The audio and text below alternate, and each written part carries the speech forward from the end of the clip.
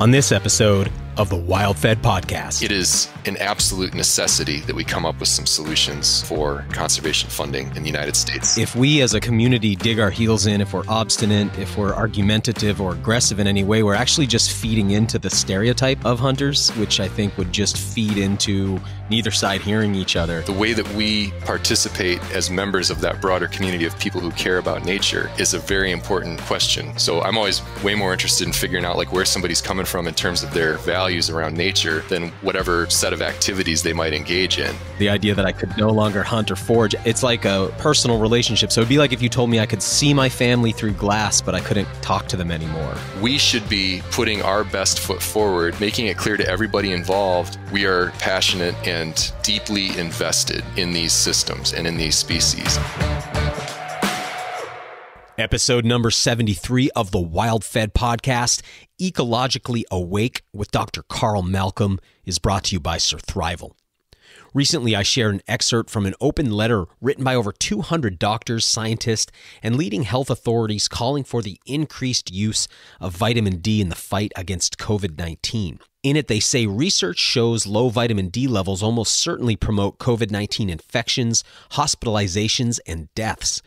Given its safety, we call for immediate, widespread, increased vitamin D intakes. The truth is, vitamin D is important for a lot more than just your immune function. And while estimates vary from study to study, as much as 40% of the U.S. population is deficient in vitamin D, especially in late winter. Surthrival's naturally sourced vitamin D3 is derived from the lanolin in sheep's wool.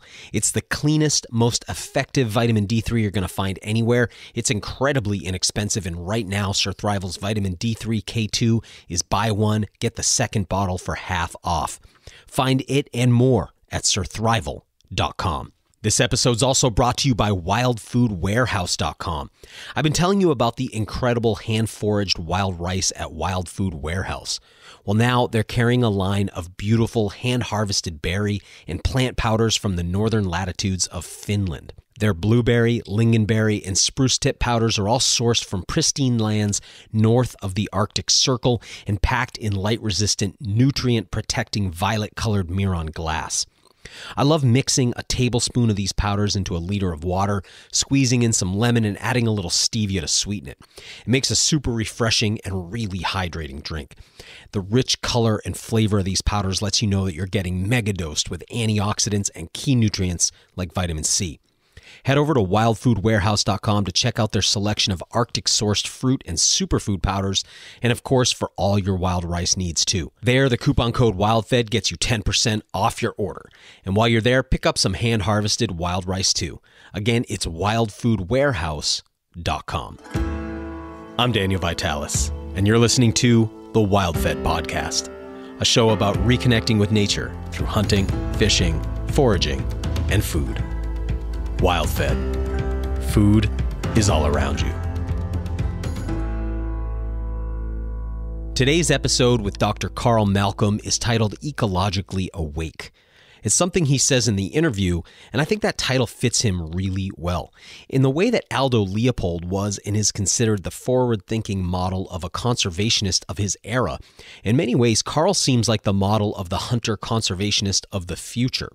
Not only is he well-spoken and metered in his delivery, he's inclusive, building bridges between hunters and non-hunters, pushing the conservation conversation into new arenas, and demonstrating the kind of thoughtful ethos that reminds us as modern-day hunter-gatherers how we can strive to be our best selves as we steward the resources that have been left to us. He has this unique ability to communicate about hunting in a way that disarms rather than polarizes.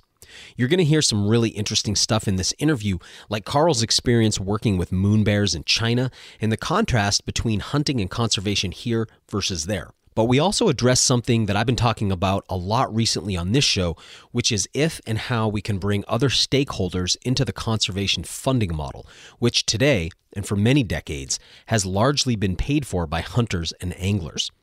I've been somewhat reticent about a more inclusive model since there's a lot of potential to dilute or even drown out the voices, values, and perspectives of those of us who hunt and fish, and that troubles me. But Karl offers some fresh perspectives and has helped me to get a bit of a more complete perspective on the issue. As someone who hunts, fishes, and forages, but isn't really involved at the agency level, I'm glad to know there are people like Karl out there discussing the future of policy. He's easy to listen to, hard to disagree with, and we need more people like him working on the North American model of conservation. Dr. Karl Malcolm, welcome to the show. Hey, thanks, man. Glad to be with you. Hey, tell us where you are right now in the world. So I am in a little town just north of Milwaukee called Cedarburg, which is not too far from the Lake Michigan shoreline. And this is where my family and I have called home since last August. We relocated here for a new job and getting to know the area. It's kind of a weird time, of course, with being on this lockdown, remote, virtual work mode, but loving the landscape. I'm a Midwestern guy by birth, and so it's kind of a homecoming in some ways. But yeah, great little town. We're digging it here. What kind of weather you got right now? Frosty. I was just talking to one of my coworkers who's a big fat tire bike guy.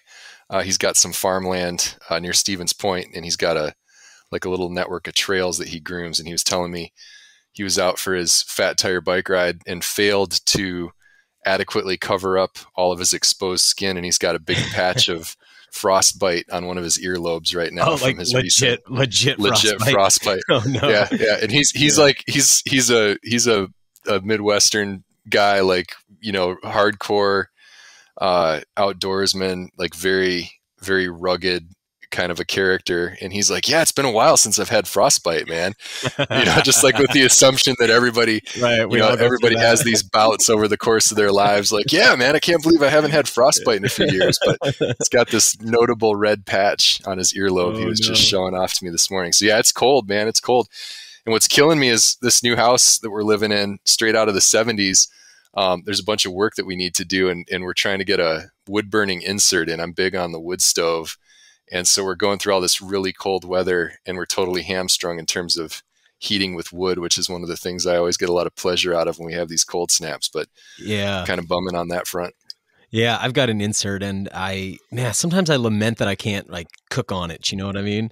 I love the heat and I love the ambiance of it, but sometimes my friends with wood stoves, it's oh God, especially because I do a lot of foraging, and sometimes processing things, you need a lot of water leaching, hot water leaching.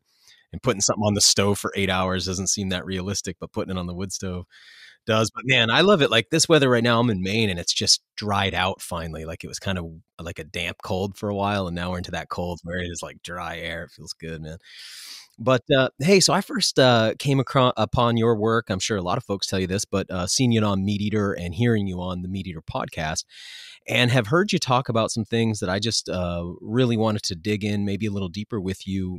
Particularly around the North American model of conservation and kind of where things are headed. I'm somebody who came into hunting as pretty late in life, and stepped into, I think a lot of people, I'm sure you meet folks who are don't understand that, hunting's even a regulated thing sometimes, or how it works, how conservation works. And so when I came into it sort of ignorantly, I guess I stepped in and realized, there's this whole system that's been functioning here, this North American model of conservation. Slowly came to kind of understand it.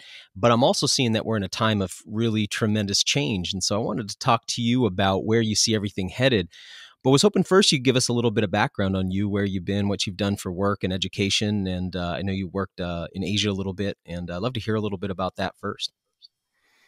Sure, man. There's a lot of ground to cover that you just laid out. But I guess in terms of background, I mentioned being a Midwestern kid. I grew up in the Northwest Lower Peninsula of Michigan. Leelanau County, to be specific, is where I spent a lot of my most formative time, basically playing outside with a sense of a lot of freedom. I sort of jokingly sometimes refer to it as a feral childhood, where we could just wander around and look for morel mushrooms and collect leeks and catch trout. And, I guess I was probably 12 or 13 when I got my hands on my first light caliber rifle, a little 22 410 over under that I carried around with me in the woods a lot. Yeah. And, just really initially did a lot of small game hunting, squirrel hunting, rabbit hunting. And that really fit in with this kind of broader set of activities, kind of at the intersection of being outside, being independent, being really interested in in kind of the self-reliance and being able to hunt and gather, and sharing those experiences with people near and dear to me, friends, family. Like that has just been a huge part of my identity from the time I was a kid. So it was really sort of a natural progression from that feral childhood mode into a natural resources education track, and had a chance from the time I was an undergraduate at the University of Michigan, studying natural resource ecology and management and environmental policy, and then into graduate school at the University of Wisconsin-Madison, where there's this really great, deep legacy of conservation history, with Aldo Leopold being the founder of that department and its first chair. Oh, wow. Okay. And Leopold's history just being really deep there at the University of Wisconsin. Totally geeked out on all the Leopold connections of that place. And one of the greatest things about working there at UW-Madison is that it also just opened up this door to all kinds of other opportunities, including working with the Smithsonian Institution, where I had a sort of a dual appointment between the University of Wisconsin and the Smithsonian, both supporting my research over in southwestern China. Wow, that's a nice position to be in. It was Hey, can super I ask cool. you real quick, before we get to that part of your story, for folks listening who may not be familiar with Aldo Leopold, could you give us a little primer real quick, just so they have some context? Yeah, so Aldo Leopold, he was a man that has like many different titles before his name. He was an author, a professor, a philosopher, a father, a carpenter. He was a guy that was just kind of like a Renaissance man. Like he had a lot of different skills and facets to his character. The thing he's most known for is for being the author of a book called Sand County Almanac. And if folks aren't familiar with that book, if you're interested in kind of human relationships to the natural world and trying to make sense of how it is that we can go through our lives in an ecologically awake fashion, Sand County Almanac, I would say, is like must-read material. So jot that one down and jump on Amazon and grab a copy. But Leopold, I first was exposed to him, like many people, through this book, A Sand County Almanac, when I was wandering those same hills in Leelanau County as a kid. And, I have reread that book so many different times over the course of the probably 25 years since I first read it. And it's remarkable because almost every time I pick up even just a chapter of that book, I take away different kind of lessons from what he had to say. And bear in mind, this guy was writing these ideas, now we're talking like 70, 80 years ago that he was putting pen to paper. And they're still so relevant today, like just simple questions like how we can live our lives in a way that doesn't compromise the systems that sustain us. And here we are, as a global community trying to figure out how to navigate through the challenges of climate change and of species loss. We're in the midst of a biodiversity crisis. So if anything, his thinking and lessons have only sort of risen in terms of their relevance over time. And again, one of the many hats he wore was as a professor. And he was the guy that started the department where I went to graduate school. He also, before that, worked for the Forest Service in the Southwest. So, along my professional journey, I've had a chance to work in some of the same landscapes that helped shape his thinking. And, I think of him as being sort of a mentor with whom I'll never have an opportunity to interact directly, but who I feel like I kind of know where he was coming from the great writing and thinking that he did. Do you think that, because when I've listened to you in the past, your ability to articulate your relationship to ecology is a bit more advanced than a lot of folks you talk to? And also, I guess, sort of your emotional intelligence around that relationship to the natural world. And some of that, as you're describing, might be born out of the philosophy that you gained from his books and probably a lot of others as well. I'm curious, in the modern conservation world, I meet folks who seem so turned on to that, and I meet a lot of folks who aren't. When you got into school, Did you find that, oh, hey, there's a lot of people here who think about the natural world the way I do? Or were you like, oh man, some of these folks are not as, I guess, progressive in their thinking about the natural world as I am? That's a super interesting question. And what comes immediately to mind is, the short answer is no. When I got to school, particularly after being in high school, I started my undergraduate degree at the University of Michigan in Ann Arbor. And I went from a small rural community where, these activities where it's like dirt under your fingernails kind of experiences, hunting, fishing, camping, like being out, digging up leaks in the spring, and everybody had their secret morel mushroom spots. Like that was kind of my baseline. And I had this collection of people around me who all really could identify with those values and experiences. And I thought when I went to college in a natural resources program at the University of Michigan, I expected to get down there and be like, from the first day on campus, meeting all these fellow schoolmates who were excited to, work with me to figure out like, hey, where are we going to go deer hunting, on public ground within striking distance of downtown Ann Arbor. I was expecting those to be the kind of conversations.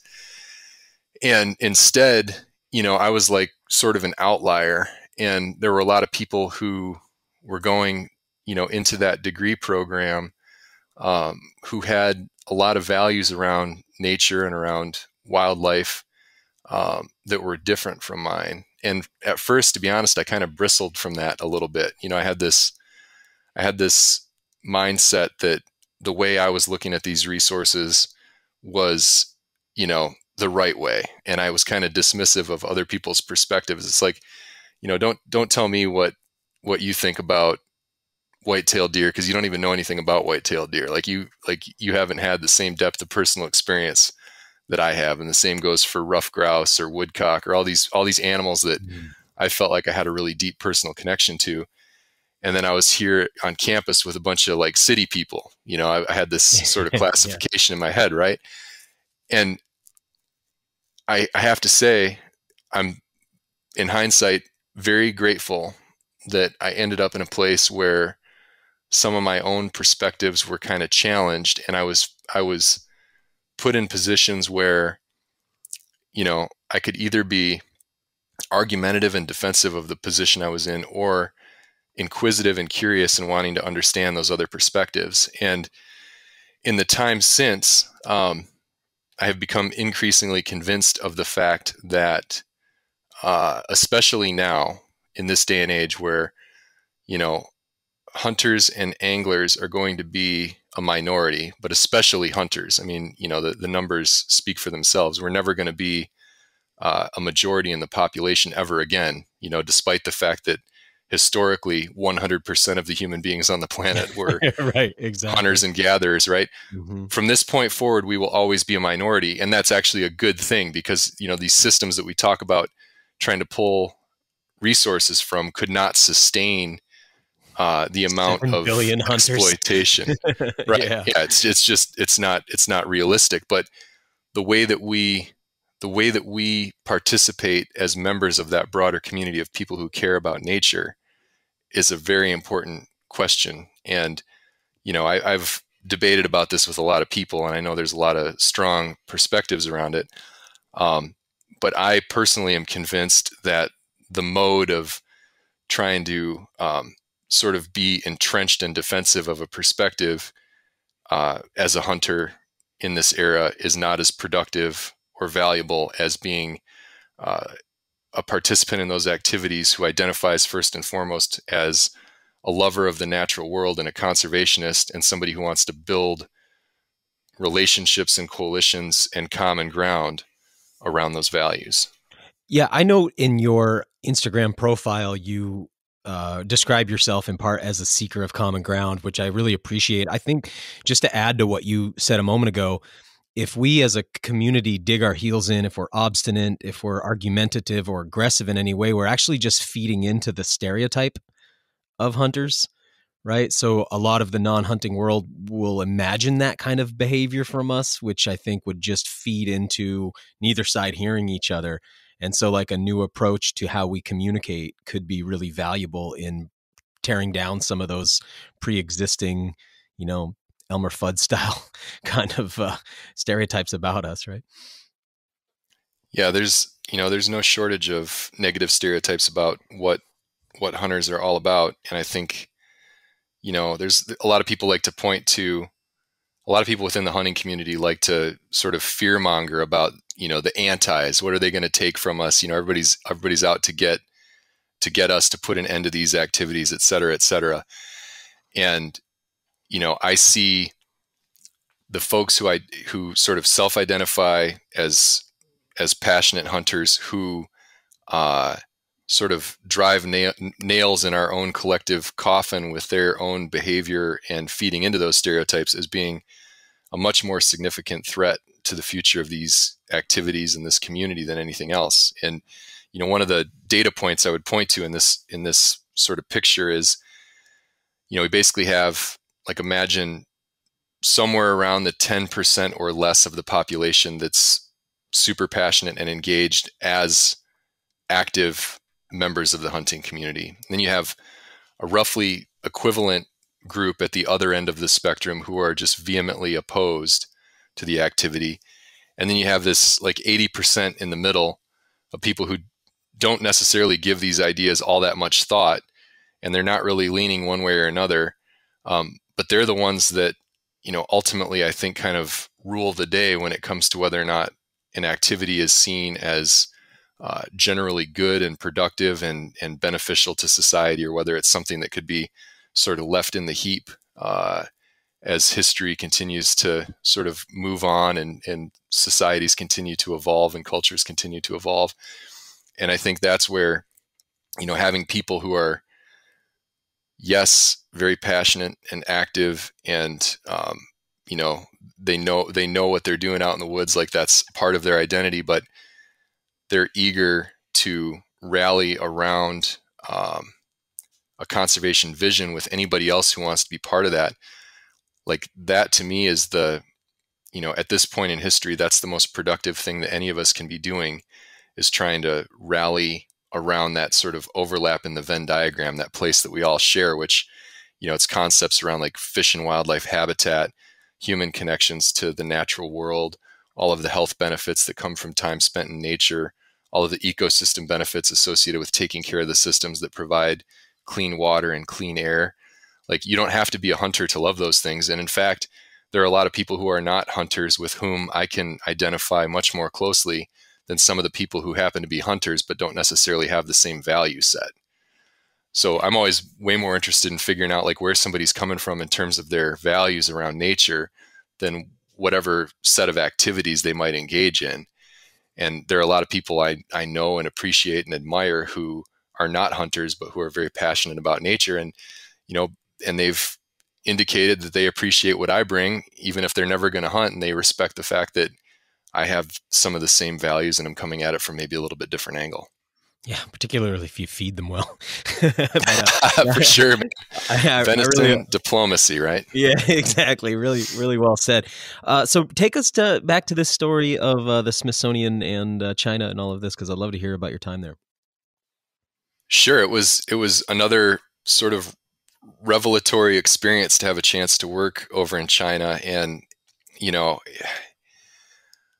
I guess the things that I would point to that are probably most relevant here is, for folks who haven't had a chance to travel on a direct flight to the other side of the planet, there was something about that experience, and I went back and forth more times than I can count now, but it's about a 13-hour flight if you go direct from Chicago O'Hare to Beijing International Airport.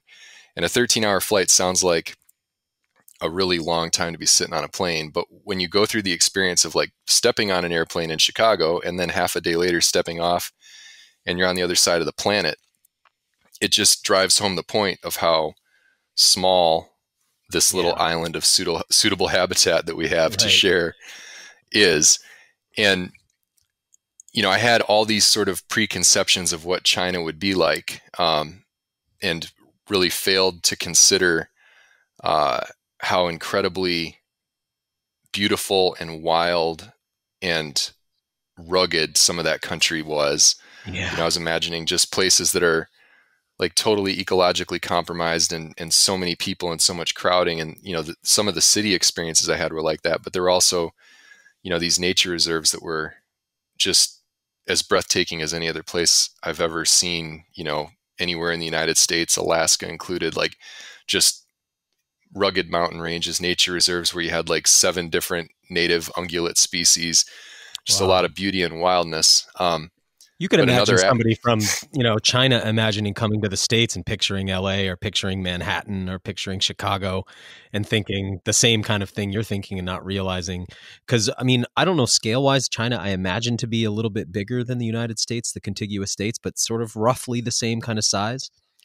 Yeah, and it's got some other similarities too. There's this sort of distribution of people on the coasts, and then a lot of really wild country, kind of in the Northwest. There's some parallels there geographically, but the time in those cities, it also had this element of just real awareness around the consequences of us not taking care of, again, just the systems that sustain us. Having days where, for example, in Beijing, the air quality is so low that people are advised to stay indoors because, just being out walking in the street isn't good for your health. And, it's just been within the last couple of years that as a source of human mortality, low air quality has recently surpassed cigarette smoking in terms of human life expectancy. Wow.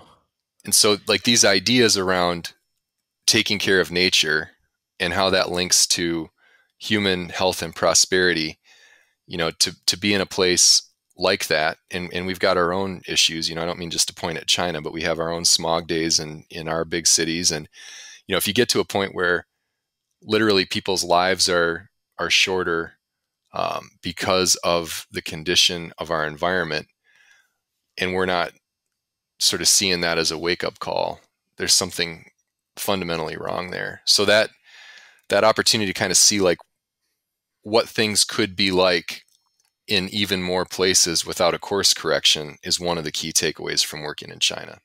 We have, we live so high on Maslow's hierarchy of needs here in the United States, right? We've been through a lot of those things, and we kind of are out on the other side with this new ethic about the environment. You'd imagine that taking care of the environment, because it is the place from which all our resources come, that would be down at the base of that pyramid, like basic core survival. But the way our culture's laid out, it's not.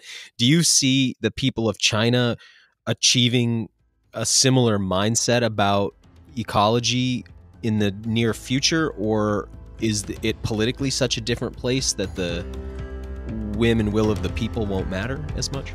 We'll get right back to the show in a moment, but first, this episode of the WildFed podcast is brought to you by the Salmon Sisters of Alaska.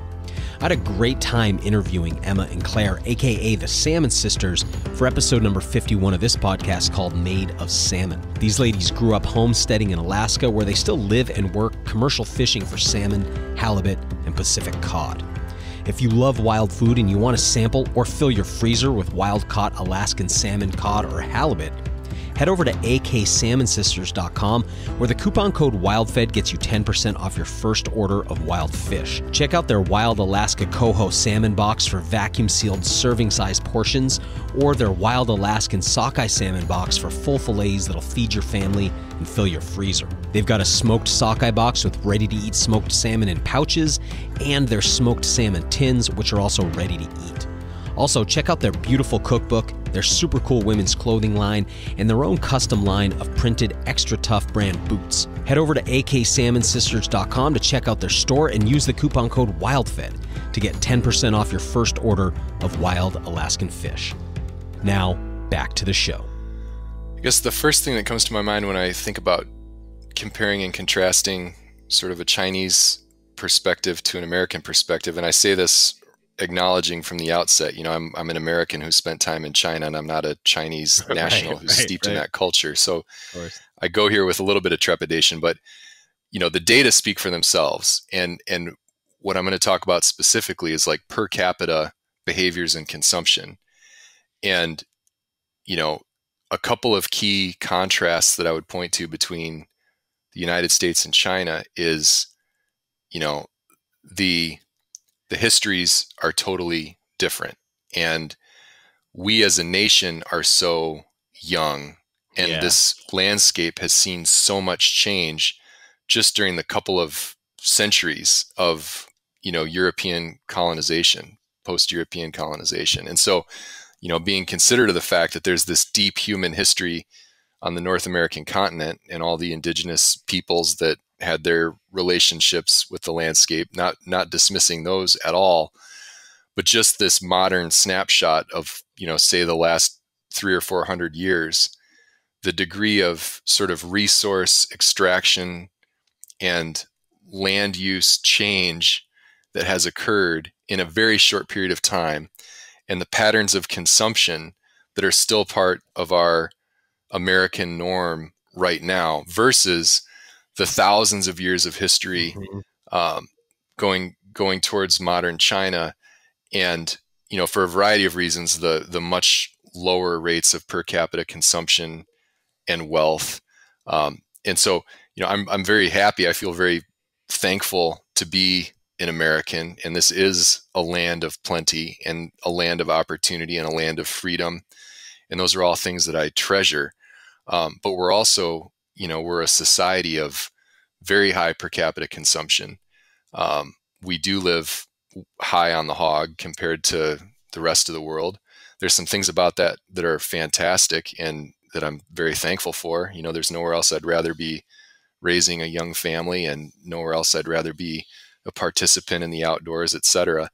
But it's not like we've got it all figured out in terms of how to be good citizens globally, Right. So it's complicated though, because they're exactly. They're on a trajectory towards what we're at, where we are now. And then I think when you look at where we are now, there's this kind of political attempt to deindustrialize a little bit here and kind of start to take us out of that slightly. So I guess it's like we're passing each other in the night kind of a thing, Maybe. I mean, the other thing is just from a human population standpoint, like we're so much better positioned to be able to still kind of set some things aside and have everybody doing really well. The nature reserves I visited in China, another kind of detail to that conversation that's relevant here is,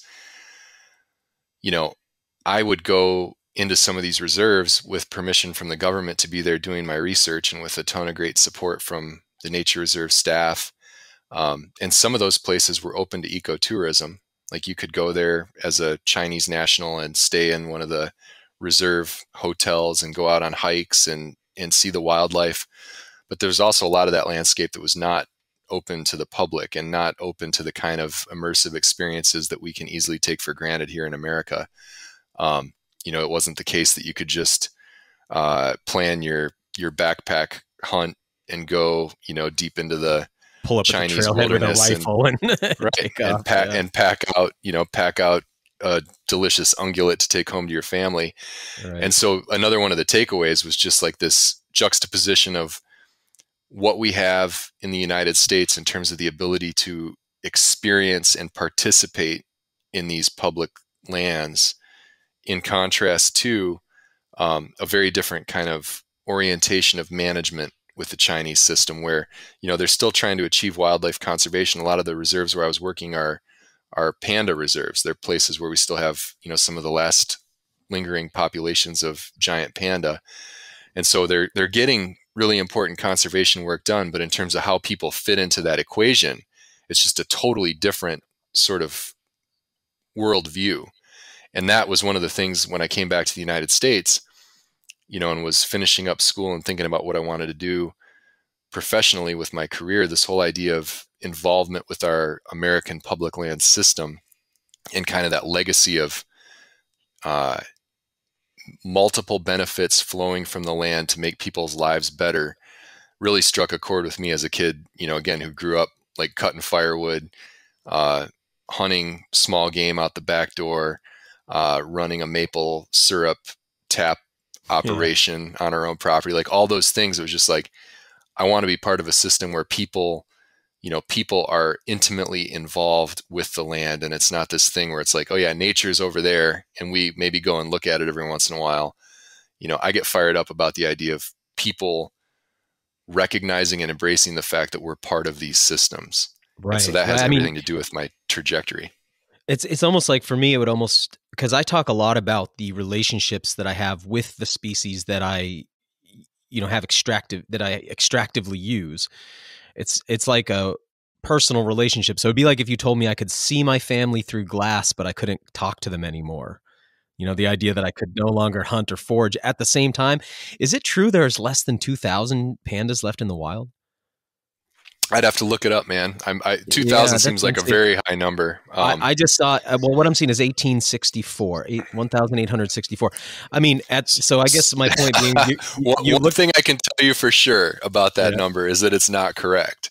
Oh, yeah. And so this is something I do know a little bit about, because the people I worked with over in China were all part of trying to come up with the best estimates of panda abundance. And, Okay. the whole idea here with these population estimates is to come up with like your best guess, and then with an error bar on either side of that number. And the error bar could be really wide or really narrow. One thing I know, and I'm not an expert on panda population estimation, but I do know it has been a source of great controversy, all the different approaches that they have attempted to implement around getting a number like that.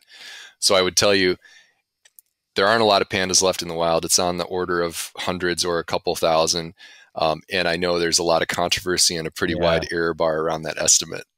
Man, it's hard to accept that. When you see something like that, you understand the idea of sort of barring people's extractive use of certain environments at the same time. It's so complex. What were you doing though for work over in China when you were there? So we were running a study that was really focused on Asiatic black bears. Oh, no way. And yeah. And so we were looking at essentially how these different nature reserves and the different ways that they were managed were more or less effective in terms of providing refuge for that species. And, I'd done some work with American black bears in the upper Midwest, and I had done some endocrinology research as an undergraduate. So that's looking at hormones and looking at how the endocrine system responds to different kinds of stressors. And so one of the things and things like that. Yep, exactly. So we were collecting Asiatic black bear fecal samples from all these different nature reserves, and then trying to get a sense of the ratio of males to females, trying to understand something about the distribution of individuals across the landscape, and then looking at how proximity to settlements, how proximity to agricultural fields, how the availability of different foods on the landscape that can fluctuate year to year, like acorns and other hard mast, they've got oaks there, oak forest. Oh yeah. Yeah. Cool. That's one of the things that's so cool, is like, you sort of feel like it's a familiar place, because I grew up around the same latitude as some of the nature reserves where I was working over there. Okay. So I'd be seeing these trees, and you're like, it looks, looks like kind of an oak tree maybe. And then you'd come over the rise and it'd be an oak tree, but it has like half a dozen golden monkeys in the top of the oak tree, that kind of thing. Okay. So you're like, sort of familiar, and also totally sort of foreign. Alien. Yeah. You're looking at like how all of those variables played into patterns in cortisol level in these scat samples. So trying to glean information about how those different characteristics of the landscape influenced stress hormone secretion in Asiatic black bears. And then I had a companion set of studies where we were looking at the bile farming trade and some of the dynamics associated with raising bears in captivity for bile extraction, which is an ingredient in traditional Chinese medicine. So I was able to use these bears in captivity to do a lot of like validation work on what we were trying to apply to the wild bears. Wow, there's a lot there. I want to ask a couple questions. First, can you describe this bear to North American listeners who aren't familiar with it? Because it's such a cool species, and I'd love any kind of fun facts you have about that animal. Yeah, I mean, I guess thinking about them, the easiest thing is just to compare them to an American black bear. You're talking about something that's similar size, similar build. They have a little bit stouter kind of front end to them. They have a big white crescent moon on their chest. They're known as a moon bear as well. It's a common common name for them. They are, not unlike American black bears, very opportunistic in their foraging habits. They can eat a variety of plant and animal food sources. They raid crops, cornfields. They get into people's livestock paddocks and kill goats and sheep. And there's all kinds of conflict between people and Asiatic black bears. But one of the biggest sort of differences between the two species is that there is much more conflict of a dangerous sort between humans and Asiatic black bears than humans and American black bears. And there's a few theories as to why that's the case. But it's not uncommon for Asiatic black bears to attack people. There have been a number of documented cases. Or territory attacks? The cases I'm familiar with firsthand are situations where you had bears raiding people's crops and people trying to run the bears off and end up getting mauled. Those kind of things. So very different from a black bear in the United States and their behavior. Yeah, generally. Yep. And part of the thinking there is that the Asiatic black bears, so there's sort of two schools of thought that I've heard people talk about. One is, it's a lot harder in China for your average remote rural agrarian to get his or her hands on a firearm. So most people aren't out like shooting at bears if there is some kind of conflict, which people would argue has the potential to embolden the bears. But there's also this deeper, more like rooted in natural history dynamic, which is that Asiatic black bears have sort of coexisted with a more aggressive cast of characters on the landscape, including species like tigers, where they just are wired a little bit more aggressively and prone to, when it comes to fight or flight, they might be more likely to fight than flight. And so, there's obviously a lot of speculation around those hypotheses, but it is the case that the number of attacks that I was hearing about while working in those rural communities was strikingly higher than what I was used to hearing about with American black bears in the upper Midwest.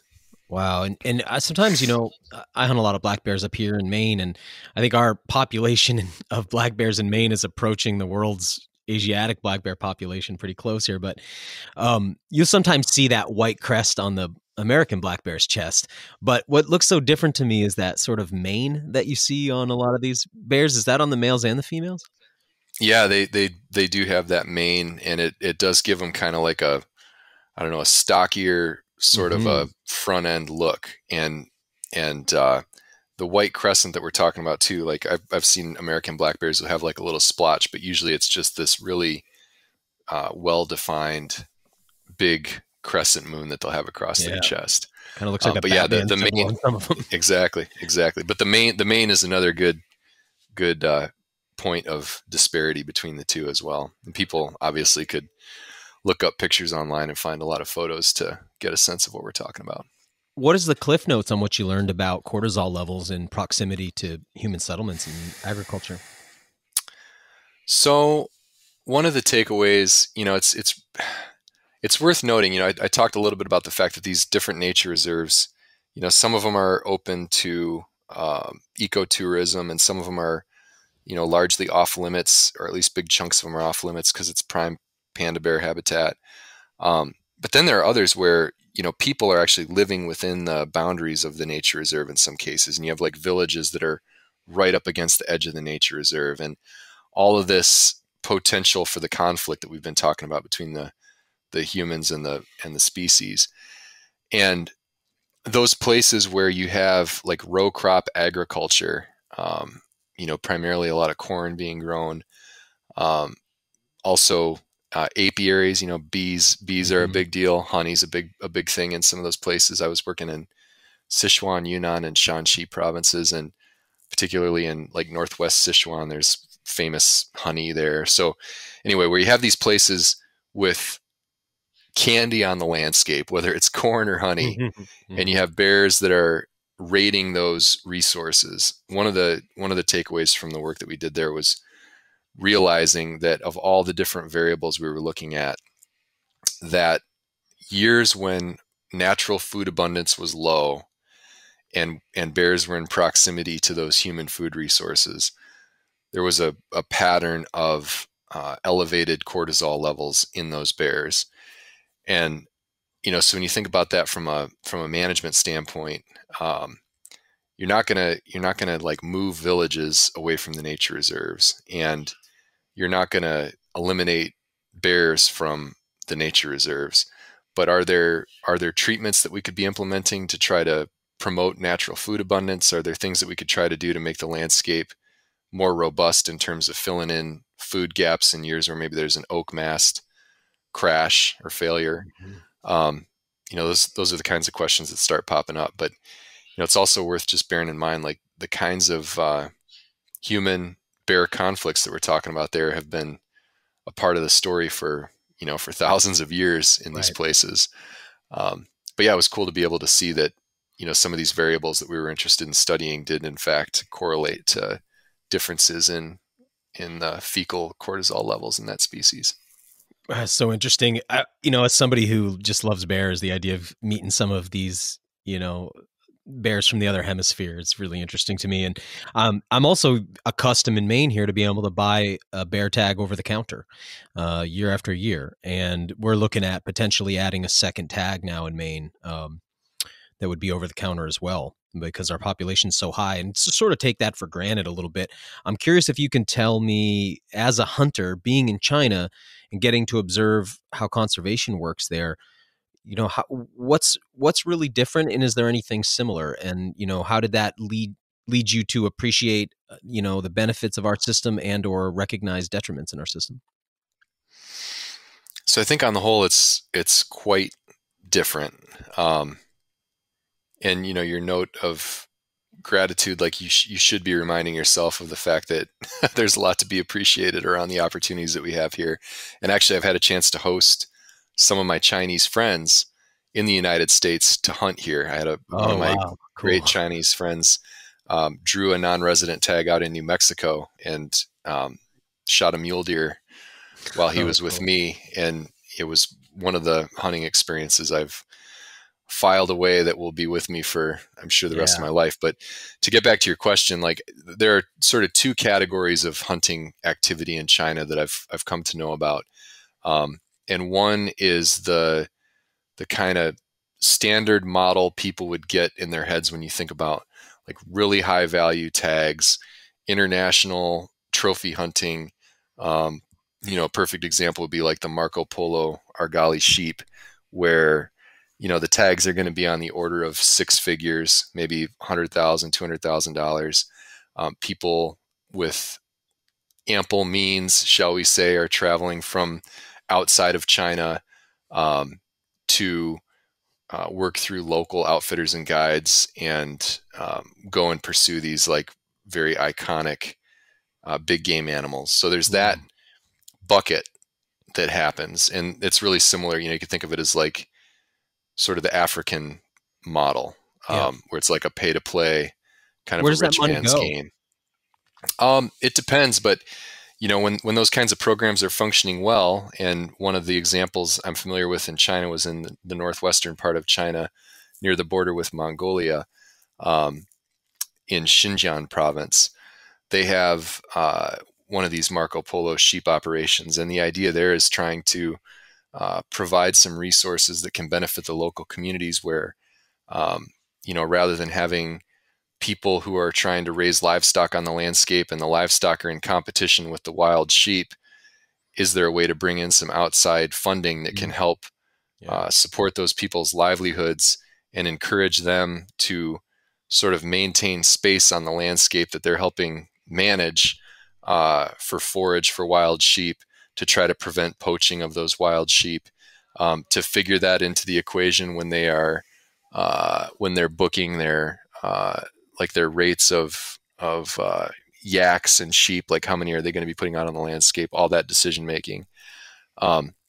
So in a perfect world, the money would go to, at least in part, supporting the local communities, and that's the case to varying degrees depending on the specifics, right? Yeah, because I imagine the Communist Party gets a cut of that, I would assume, anyway.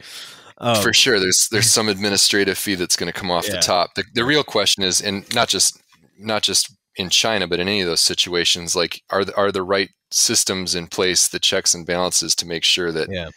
That the money is ending up where it can do the most good. And I think especially, in some of these remote places, those kinds of dynamics are prone to, prone to malfeasance. But there are plenty of mismanagement. Yeah, but there are plenty of success stories that we could point to as well. And I think we oftentimes look at those with kind of our nose turned up, like, well, that's not the North American model.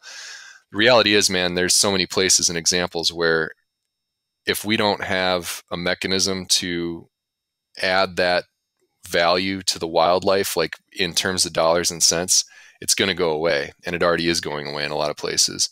Africa is such a good example of this kind of totally sort of at the crossroads with a lot of those kind of decisions. 100%. And it's not something I'm like, if I have $100,000, I'm not going to be the guy who's paying to go shoot an Argali sheep in Mongolia. But neither is that guy. That guy has $15 million or right. $100 million, right?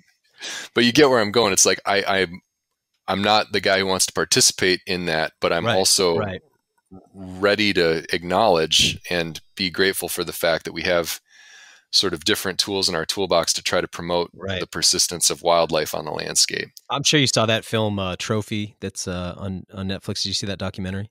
I have not seen the documentary Trophy, but I'll write myself a note to check it out. You should check it out. So what it's showing, and you see a lot of trophy hunters that I got to say, as a hunter, it's cringy. People who aren't, I wouldn't say are really hunters, but people who have the money and find themselves interested in this kind of world. But then you see also where that money's going, and in particular, it's about black rhinos, and that part of what's keeping black rhinos on the landscape is this trophy money. And you're really presented with the paradox and a lot of the nuance. Like, how do you see things that you're like, oh, that's kind of really turns me off. Yet if it wasn't happening, what would be the results? And there's no easy solution there. But I think I walk away going, hey man, let this thing happen, because some of these iconic species are far too important to let my scruples, get in the way of or whatever. But yeah, it's like, show me a better alternative. Yeah. Like, I'm all ears, man. Like, let's put all the options on the table and figure this out. I would prefer that we don't lose black rhinos. Yeah. We've lost enough elephants in the last 10,000 years. It's like to keep some species on the landscape. But you said that there was two kinds of hunting going on over there. So one is this sort of sport hunting that feeds back to conservation there. Yeah. And then the other one would be probably a little more familiar to us, and that's like the sort of local subsistence hunting, people maybe shooting a wild boar for the pot kind of hunting, and the vast majority of it being totally illegal, but having it be like fairly rampant. And in the nature reserve system where I was working,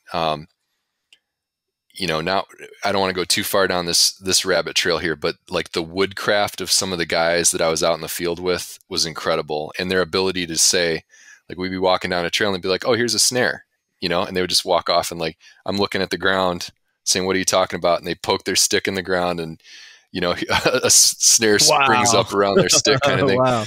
Yeah. So these guys, they were helping me with my nature reserve research, but they're also out there doing anti-poaching patrols and just spending all this time on the ground. And many of them also had been like former poachers. One of the guys that I spent time working with had been convicted of poaching within one of the nature reserves. He served his time and then ended up, getting a job with the reserve down the line, which was a great move by them because the guy knew the landscape big time. But anyway, whether it's by snaring or in some cases, through the use of illicit firearms, or, in some cases, police officers using their firearms for recreational purposes. I heard of that happening. There's this, this little bit of, I shouldn't say little bit because I don't know the scale of it. There is some amount of subsistence-oriented illegal hunting in these places where people's primary motivation is something for the pot. Is it a bushmeat industry though? Like people are selling it for meat, or there's certainly some of that. Yeah, no, Yeah. it's a combination of personal use and then black market. Right. And it's Right. all Yeah. kinds of species that people wouldn't even necessarily No be thinking of. I exist. mean, Yeah. in the COVID era, everybody's talking about pangolins and bats, right? But there are these giant salamanders that are Oh yeah. incredibly valuable that people are Hellbenders? looking. Is that what they're?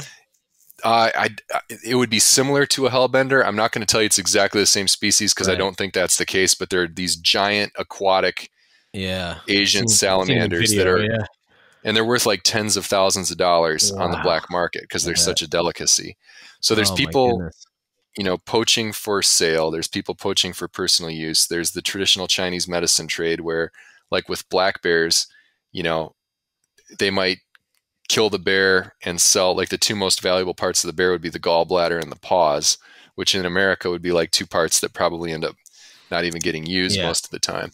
But Right. anyway, selling that stuff can, you could be a farmer and maybe make like a year's worth of income from one poached Asiatic black bear Oh is kind of wow. the scale of value around some of that. Hence the importance of finding ways to put a alternative value on the animal being alive, right? Or Right. And available in some other way. Yeah. yep. And that's where, the ecotourism sort of angle on the conversation comes into play, trying to figure out how to create uh, a financial picture around the value of nature, where those communities, those villagers are saying, okay, like, I can see how having this place be ecologically intact is benefiting all of us. And, Right. there's the trophy hunting angle on that. There's like the international tourism angle on that, of people coming from all over the place to see your beautiful mountains and wildlife. But, unfortunately, the reality is, like, if people don't perceive some sort of direct benefit to these resources, they're going to be much more dismissive of their value, right? I Right. mean, we're wired to think in terms of, how's this helping me out? Right.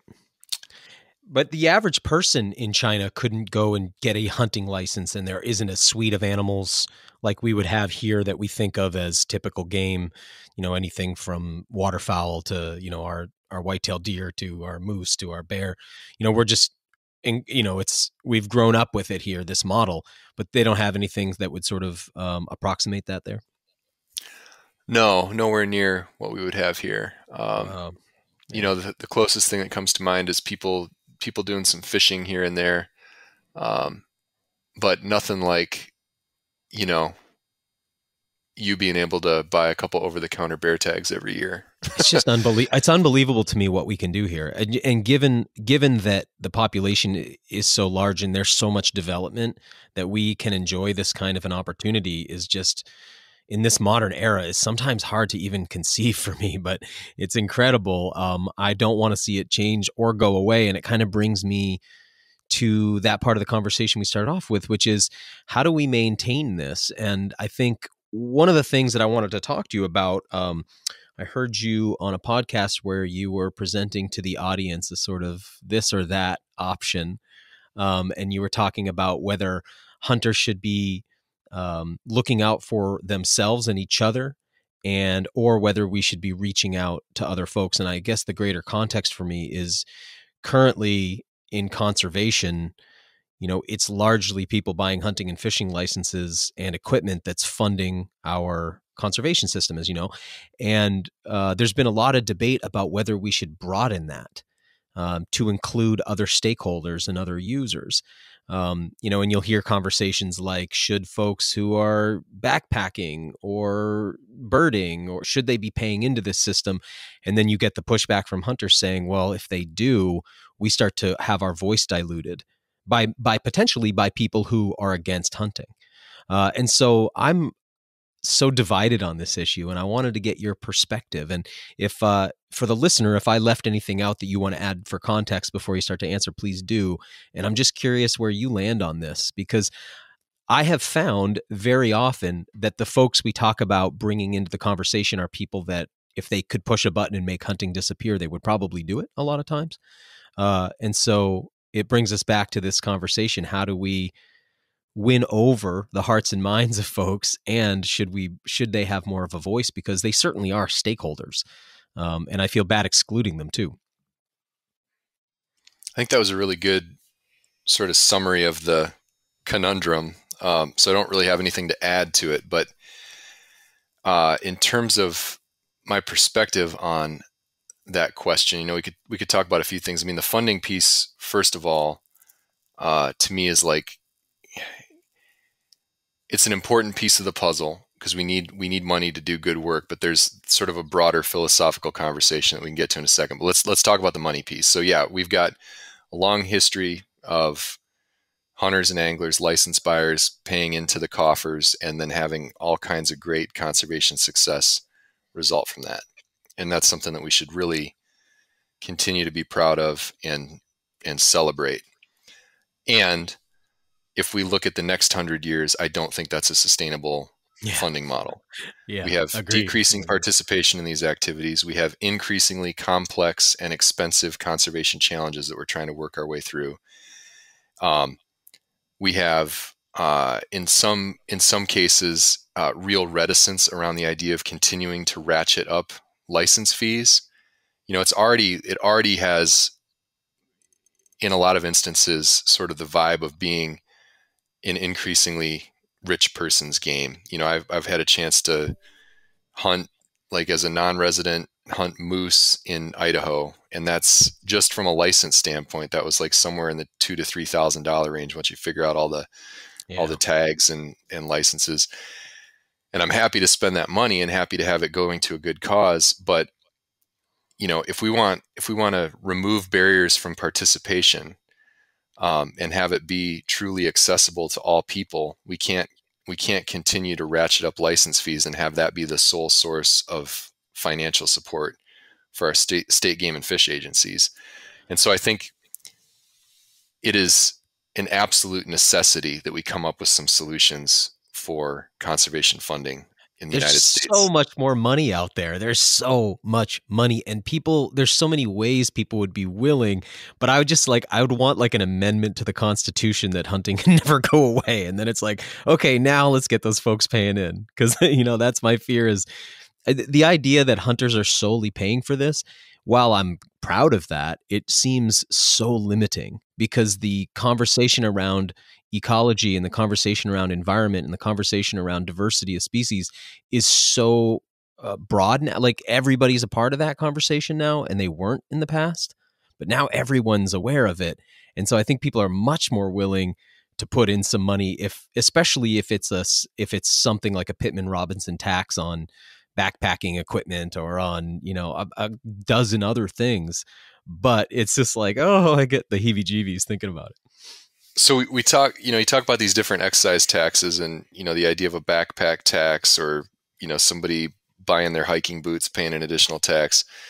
And, I think like one of the sort of fundamental principles I come back to is, who ultimately should be part of these conversations around the management of public trust resources. And I think it's not just the people who are hunting or fishing, or the people who are going backpacking or buying a pair of boots or binoculars.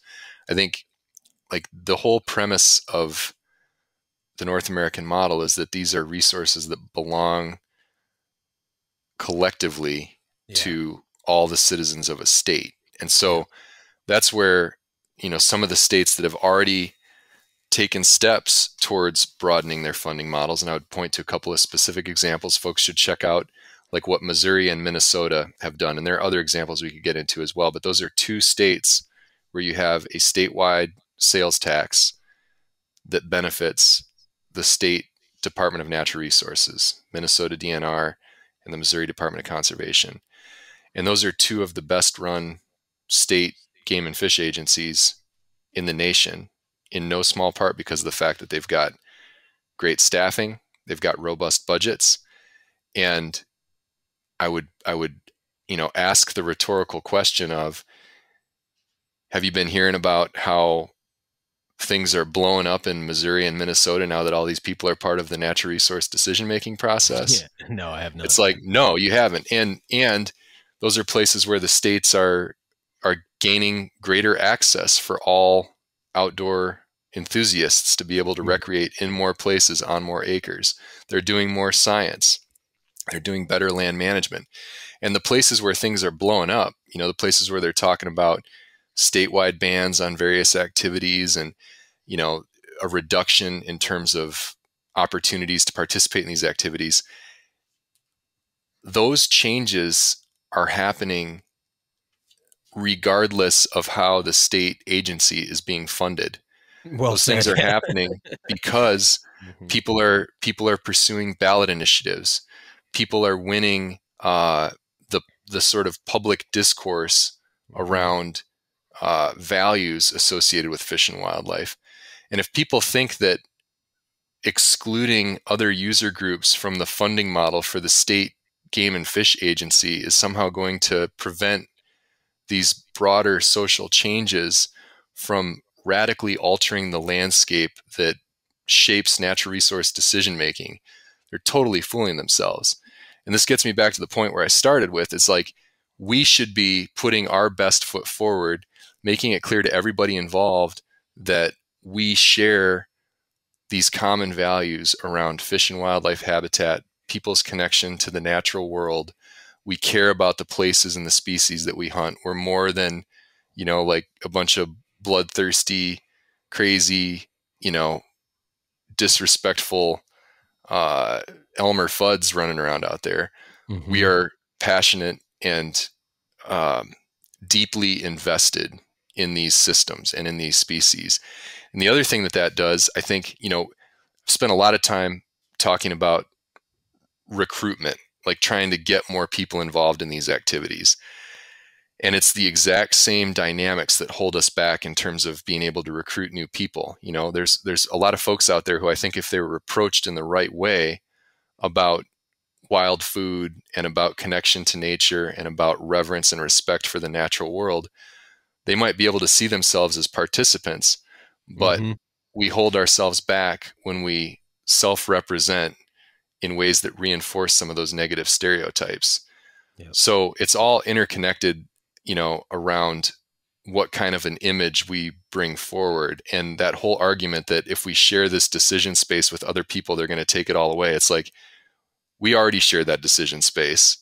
And the facet of this that's represented by how our state agencies are funded is a relatively small piece of that bigger picture. And it's a piece where we need money to do good work to benefit fish and wildlife. And if you're opposed to other people being part of that conversation, I see you as being a limiting aspect in the conversation, as opposed to somebody who's, oriented towards solutions and getting good things done. Such awesome points, man. And you kind of just won me over with that, with your point about regardless of whether or not people are seen as stakeholders, that they're still it's still leading to ballot initiatives. They're still doing, the so-called antis continue to do their work regardless of any of this anyway. That's not really a limiting factor. So very good point. Tell me what you picture, if you could kind of, if you had the magic wand, like what would you like to see change? What would you like to see actually happen? And what kind of changes are realistic, like out into the future? Because the landscape, our social landscape is changing so fast. And obviously the boomer generation passing on and the millennial generation and the, X generation coming up is going to change the landscape so dramatically. The world today is going to be almost unrecognizable in a couple of decades, right? In some ways. How do you see it changing positively? What would you like to see happen if you could make it happen? I think in terms of this, this whole space around conservation and what kind of relationship we're going to have to these systems, I think like one little piece of evidence that would give me a lot of optimism is if we have more and more people sort of within our hunting and angling community and beyond identifying as conservationists first. Like, yeah. I am committed to being in community with people around these shared values and trying to figure out what we can get done, and not having it be so much driven by the kinds of activities that lead us to that place of appreciation. There's a very splintered, fractured, somewhat ineffective collection of voices around these topics. And if we could gel as a community of people who care about nature and our place in it, that would be very powerful. And that's happening. I mean, those changes, those shifts are underway. People are starting to recognize, I mean, in the political space, there are a lot of examples where the polling data are showing, like in Western states right now, the value around wildlife connectivity at landscape scales is something the vast majority of people place very high emphasis on and very high value around. What do So you how mean do by we? that? So there's constantly polling efforts underway looking at within different geographic regions of the country, what are the issues people care about: jobs, education, climate change, a whole host of political issues of the day. And I just saw recently some polling data that were going into the values around landscape scale habitat connectivity, like the Mm, ability of species to move across landscapes, and okay, sort of gotcha. checking our development of places where we know we've got migratory herds of elk and pronghorn and mule deer. And those are things that like way more people care about than the percentage of people who are participating in hunting. Right, We might right. have sub 10% hunters in a state and 80% of people saying this is something that they care about. So, why would we as hunters not want to take full advantage of the community building around those common values for fish and wildlife? Hmm. And then on the flip side of that coin, like I believe, as people who celebrate our own immersion in these natural systems, anything that we can be doing to try to afford even a modicum of that experience to other people is something we should be passionate about and thinking about. So, for example, right now, under the Land and Water Conservation Fund, we have the opportunity to, as a nation, put resources towards projects that benefit land acquisitions out in the middle of nowhere where we can go elk hunting and deer hunting, but we also have opportunities to provide green space in communities that are starving for any kind of reprieve from the urban jungle. Yeah. And my hope would be like anybody who's excited about going out elk hunting or deer hunting and loves nature from that standpoint should feel like they have a reason to be excited about people in downtown Chicago or Detroit or LA having some green space at their disposal. Because we know that opportunity for us as human beings to interface with the natural world is super important to our mental and physical well-being. And there's a lot of people that have zero access to that right now. Yeah, and if So I they think this, don't have access to it, then it's very easy for them to go through life without an appreciation for those things. It's like if they don't have access to nature, then their decision making is going to be based on that. exactly. So, we should feel like that's our fight too. We Mhm. should feel like we've got skin in that game. And rather than having it be, everybody worrying about what the changes to the deer regulations are going to be for next year, these bigger questions about as an American society, what kind of relationship do we want to have to nature, and who do we want to Mhm. provide those opportunities to? To me, those are way more important questions, even than like, do you get one over-the-counter bear tag next year, or do you get two? I Right, wish yeah, fair. I wish we could put as much passion and thought into those bigger questions that affect us at a societal level as we do trying to figure out like which unit we're going to apply for this year for a deer tag.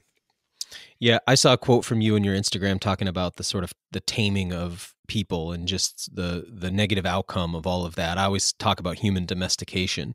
And to me, as much as I love to hunt or fish or forage, the bigger picture question is about for me is about that is like how do we help people reconnect with wildness, whether it's externally or whether it's internally, because the future of the world's more dependent on that than whether I get a bear tag or two bear tag. That is well stated. And, again, like just back to this idea of what proportion of people are going to be participating as hunters, as bear hunters or deer hunters or otherwise. It's like, I don't want to be in a world where it's a minority of people who have any kind of self-identity with the natural world, because to me that puts us on a trajectory where all the things that we hold dear are literally hanging in the balance. And I am probably more passionate about those dynamics than I am, my own participation as a hunter. I think I spend more time, certainly now, thinking about those questions around our broader connection to these resources and systems than I do, thinking about like what my upcoming hunting season is going to be like. Yeah, I mean, I As care much as about I love both, thinking but about, yeah. Yeah, one is like one is a planet-wide existential question versus just my personal interest. I mean, I guess I would give it up if I knew that I could really affect the outcome in a positive way, for the rest of the world. But that said, I guess another question I have for you though, at that sort of more selfish level, I guess, is when you look into the future crystal ball, do you imagine that the hunting opportunity, the angling opportunity that we have today, do you imagine that 10 years out, 20 years out, 50 years out, 100 years out? Or do you have concerns that we might one day be telling the youngsters about what we used to be able to do? this is the reason that I'm so excited about those bigger, broader questions, because I really do believe we're sort of at a fork in the road, and what we decide to do collectively in the near term will be the thing that drives an answer to the question you just posed. Like, we are at a point right now where we have so much to be grateful for and also so much at stake. And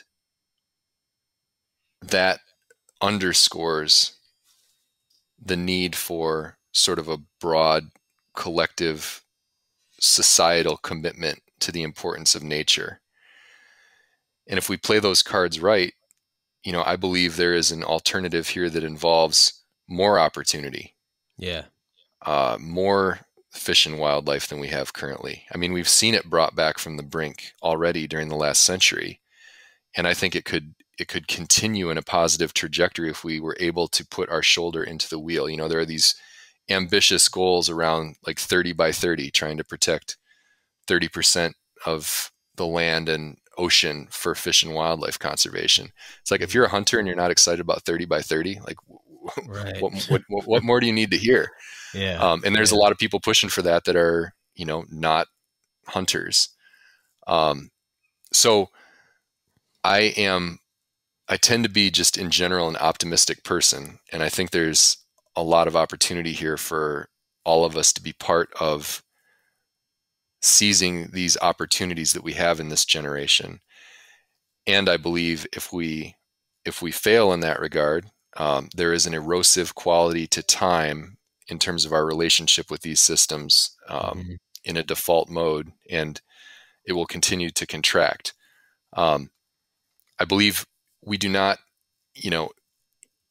if we do not have an opportunity at a personal level to interact with these resources, it's hard for us to care about them. But if you Yeah. give people an opportunity, it's very easy to build that connection. Like, we're Yeah. wired to appreciate the natural world. The thing that worries me most is the fact that there's so many of us who just have zero access to it now. Mhm. And how we rectify that, I think, is a question that everybody who cares about nature, whether they're a hunter or not, should really be thinking about. You're bringing up some stuff that I don't hear many people talk about. I'm curious, you've had your voice sort of elevated to the national level, and I'm curious, what's the future for you? I mean, some of these things you're talking about are so important, and yeah, I'm just curious what you see yourself doing over the next, you know, 5, 10, 15 years. Well, I have a lot of passion around being a conservation professional and a public servant. I have the privilege of working for the Forest Service right now nationally, and I get a lot of satisfaction from being part of an agency that has a mission, where some of these values around land stewardship and human connections to nature are the thing I get paid to think about every day and work on. So I'm in a place that I feel good about right now. And then, that's why I'm grateful for opportunities to have these kinds of conversations that might spark ideas in other people's minds in the work that they're doing. I think a lot of this boils down to what we do individually, just in terms Hmm. of our own relationships. I guess at the most micro scale, what I plan on doing is making sure my kids spend a hell of a lot of time outside Yeah, man. and have a chance to fall in love with these places and resources and experiences the way I have. I want to give them that opportunity. And I don't have any illusions about being like, you know, the guy who has all the solutions in mind, but I have a personal commitment to doing what I can to put my best foot forward as a representative of our community of passionate, conservation oriented hunters and anglers. And I'm going to keep doing that, even if I'm talking to somebody at the corner store or happen to have, a vegetarian over for dinner and they get curious about the elk burger I'm grilling and decide they want to have a sample of it. Like, I'm going to take advantage of every one of those opportunities. And I'm going to keep challenging people who don't put their best foot forward. And I'll do that in a respectful way. But, that's one thing I've become like increasingly sensitized to over time is, you know, we need to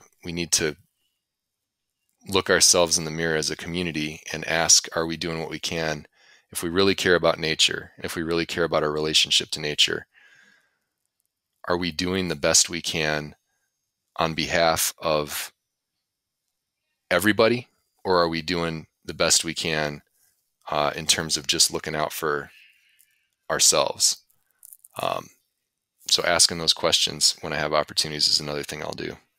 Yeah, man, you're kind of ahead of your time. I really appreciate the things you're saying because I think this upcoming generation is so community oriented that though asking themselves that kind of thing is going to be more natural than it has been for, my generation and the generation before mine. I think there's just a little bit more of that we than there is me going on with the thinking of some of the young people today. But if I was going to just give you the floor for the last little bit here, any kind of last things you want to say to the people listening or anything that you want to share? I just grab onto that thread you were talking about in terms of the next generation. As I was listening to you speak there, I had a chance yesterday morning to spend time with a class of high school seniors. Got invited to a Zoom meeting for sort of an environmental ed oriented session with this group of seniors, and I hadn't really thought in advance about what that shared digital space would be like. But we got onto the Zoom meeting, and there's a class of probably 20 kids, and everybody's at home on their laptop. And I was starting off, my presentation to these young adults, thinking about what it would be like to have 2021 be your senior year, and how different that is from what I experienced. I graduated from high school in 2000, and just the relationships to my classmates and how because of this pandemic that we're in right now, there's so many kids, so many young adults missing out on so much of that connectedness that you just talked about. And I think the things that we're experiencing right now, where so many of us are missing our friends, missing our families. I think a lot of people are struggling on a personal level to just kind of keep going with this grind that everybody's in. As we come out of this in the foreseeable future, the way that we re-engage and sort of seek connections to each other is going to be something that all of us are going to be trying to navigate and maybe struggling with a little bit. It's been a year now that we've been sort of cut off from each other. Yeah. But I also think it's one of the things I'm taking away from it is it is highlighting for me how important those connections are to the people I care about and the people I'm missing. And I do have, a stronger sense of appreciation for those connections. And if indeed subsequent generations put more stock in those dynamics, I personally think that's a good thing. There's a piece of American identity that's rooted in this idea of like the rugged individual. And there are aspects of that I love and identify with, but the challenges that we are facing now as a global community do not mesh well with a bunch of people acting as rugged individuals. Yeah. We need to start wrestling with some of these concepts in a way that hinges more on that connectedness and relationship building. So maybe that theme, that idea, as we come out of the pandemic and seek those reconnections, could be something folks are rolling around in their minds, as I certainly will be doing. Thanks for listening to the WildFed podcast. You can help us grow the show by subscribing and leaving us a rating and review. It ensures better rankings and more advertiser interest, which translates directly into better shows, more awesome guests, and a constant stream of fresh, new content. Have a question you'd like answered on the show, or a hunting, fishing, or foraging trip you'd like to host us on? Email us at info@wild-fed.com. And be sure to visit our website, wild-fed.com, to check out the WildFed video show and store. WildFed. Food is all around you.